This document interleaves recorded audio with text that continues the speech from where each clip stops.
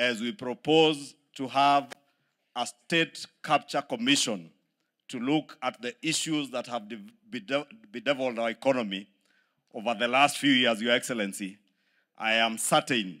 that all these members of parliament, including my brother Babu Owino, who is also here, Millie Odhiambo, nimemuona hapa,